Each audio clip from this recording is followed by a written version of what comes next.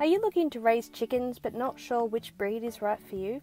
Look no further as we explore some of the various breeds and their unique characteristics to help you make an informed decision. For this first part, we will focus on the soft feather group of chickens. You might be asking, don't all chickens have soft feathers? The answer is no. Soft feather breeds have a layer of fluff between the body and outer feathers, while hard feather varieties don't. Soft feathers tend to be stronger and don't break as easily as hard feathers. Do you have soft feather breeds at home? Let me know in the comments. Let's start with the standard heavy breeds. First up is my personal favourite, the Australorp. The Australorp is my national breed and a popular contestant at many shows. They come in 3 recognised colours, black, blue and white. My standard calls for black eyes and a very curved shape, so don't be fooled by the many commercial black layers that people try to pass off as an Australorp. This is the real thing and in my opinion is the epitome of chicken beauty. Next is the Barnevelder. If you're into chooks with looks, then this is the bird for you. Barnevelder came from the Netherlands originally and come in the very striking double-laced pattern. This double lacing is difficult to get right, so breeders who do achieve perfect double lacing deserve a lot of praise. They lay dark brown eggs and can be crossed with Araucanas to produce hens that will lay olive-coloured eggs. The Brahma is an Asiatic breed known for its large size and mean gaze. Don't be fooled by the shape of the brow, however, because Brahmas are actually very gentle and docile birds. Their eggs are tinted and often have some speckling on them. Next is the Dorking, a breed from the UK. Dorkings are not very common in my area, but I find them beautiful and striking in their own way. Dorkings have 5 toes and many 5-toed breeds are descended from them. Next is the Faverolles, a breed from France which have been somewhat declining in numbers. While they come in a variety of colours, the salmon variety tend to be the most commonly kept. They are bearded, muffed and have feathered legs and feet, making them a good choice for those living in cold climates. They also have 5 toes, hinting at their Dorking ancestry. Next is the Langshan. They are Chinese in origin and are part of the recipe that created the Australorp. There are 2 varieties, the Chinese and Rhode. They're a reasonably popular exhibition breed, given how well they clean up when preparing them for show. The New Hampshire is an American breed, known for its placid nature and excellent meat quality. The New Hampshire is one of the breeds that is good if you have children, as they're fairly easy to tame, although they aren't the best layers. If you're looking for a friendly and docile breed, the Orpington might be for you. Their fluffy feathers and gentle nature make them a favourite among families. The roosters look surprisingly like a hen, which is surprising at first. The most famous Orpington colour is the buff, but consider trying black, white or blue. The Plymouth Rock isn't the most common breed in the show pen, but they're a popular backyard breed due to their reliability as layers. The Plymouth Rock is also popular because they're sex-linked. This means that you can sex the chicks shortly after birth. With Plymouth, this is done by determining the size of the spot on the top of the chick's head. The male chicks have a larger silver spot than the females. Next is the popular Rhode Island Red. Known for their hardiness and egg production, these chickens are great for beginners and experienced farmers alike. With rich red plumage and bright yellow legs, Rhode Islands make a striking feature in your backyard. Rhode Island Reds are most likely part of the recipe that created the famous Isa Brown chickens, along with Plymouth Rocks and Leghorns. For those interested in a dual-purpose breed, the Sussex is a top choice. These chickens are known for their excellent meat and egg production, making them a versatile option for your flock. Personally, I'm not a lover, because I find their look a little boring, although the speckled Sussex is a handsome colour. This breed comes in a wide range of colours from light, coronation, lavender and silver to buff, brown, speckled and red. Next is the face only a mother could love. The Transylvanian naked neck is perhaps an acquired taste due to their peculiar appearance. They're excellent pets to have in warmer climates, though they also fare well in chilly parts of Europe like Germany. They're productive birds and popular among European smallholders due to the efficient way in which they can be plucked. This conversation starter can be crossed with a silkie to create what people call a showgirl. Last of the heavy soft feathers is the Wyandotte. This American breed is very popular both in exhibition circles and backyards. There are many recognised colours and even more experimental colours, but the most popular is probably the silver-laced variety. Not only are these birds stunning to look at, but the hens make very good mothers and will go broody very reliable in the warm months. That's it for the heavies. Now let's move on to the lights. First up is the Ancona, popular in exhibitions due to its stunning coloration. These birds come from Italy, and it's good to know that Mediterranean breeds tend to be very flighty or nervous and prone to flying away from people. They're excellent layers. The next one has two different names depending on where in the world you're watching this from. The Araucana or Americana is a popular breed due to their blue or green eggs. The American variety has a heavily muffed face, allowing small wattles but disqualifies for ear tufts. However, the Australian standard allows ear tufts but will disqualify even small wattles. The Australian Araucana came about from 7 eggs which were brought here from Britain.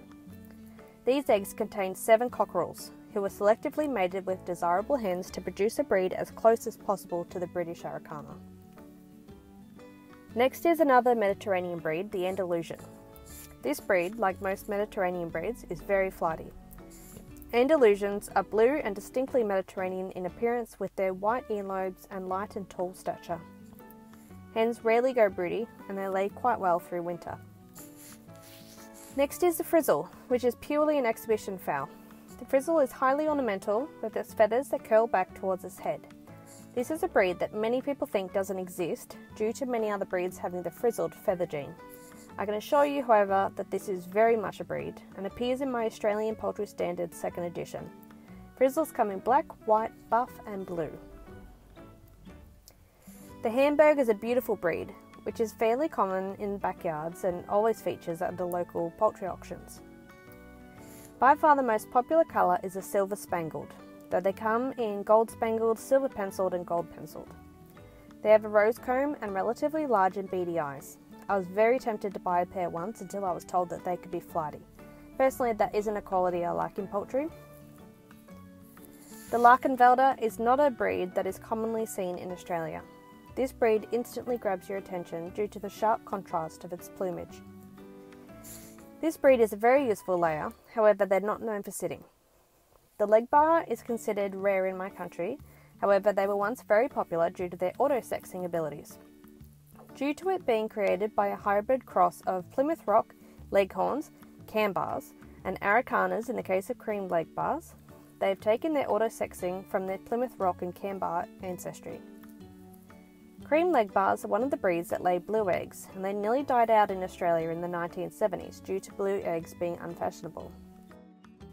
Leghorns were made famous by the Looney Tunes character Foghorn Leghorn. When I first got chickens, this was one of the only breeds I had ever heard of thanks to that character.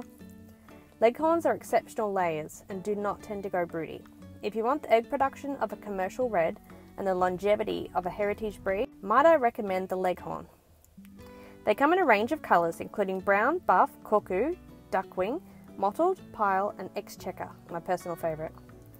Keep in mind that this breed may not be the friendliest due to being Mediterranean.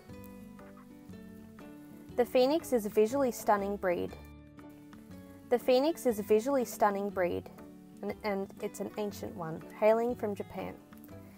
Many Japanese breeds have impressively long tails and the Phoenix is no exception. This length is caused by the rooster's inability to go through an annual molt. Some birds manage to hold their tail feathers for life. The colours recognised in Australia are those recognised in the Old English game.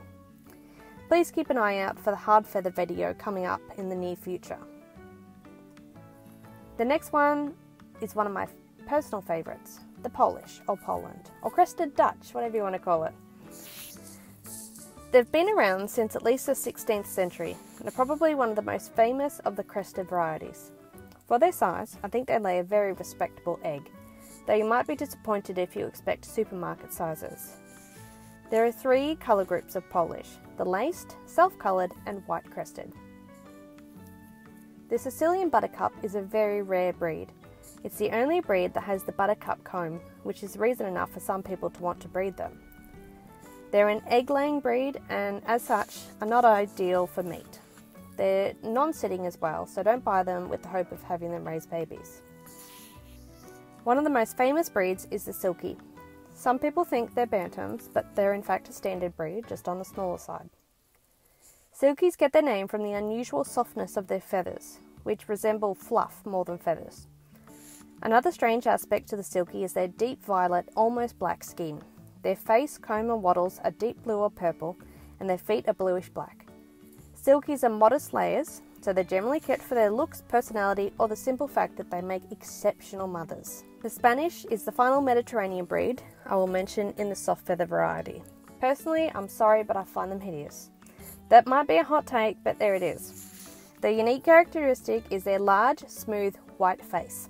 Being Mediterranean, they're not overly friendly birds, although they're always exceptions. They're non-sitting and lay chalk white eggs. The Vorwerk is somewhat similar to the Larkenvelder, which is where its heritage lies.